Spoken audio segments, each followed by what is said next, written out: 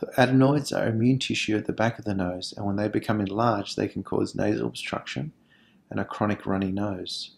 Like the tonsils, when they become enlarged, they can contribute to obstructive sleep apnea and snoring. These are the two main reasons to remove the adenoids: for obstructive sleep apnea and for a chronic blocked runny nose. They can also be removed as part of a grommet surgery to improve eustachian tube function.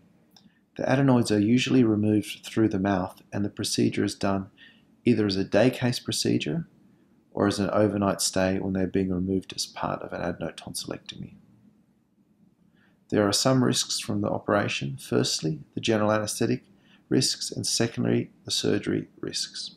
The main risk from surgery is bleeding, although significant bleeding is rare. Very rarely your child may need to go back to theatre to stop the bleeding, or very rarely they would require a blood transfusion. Pain is unusual after adenoidectomy and is usually controlled with simple analgesia. With any surgery there is a risk of infection. This is usually managed with antibiotics. Your child should go home on the same day as adenoidectomy or the following morning if it is performed in conjunction with a tonsillectomy.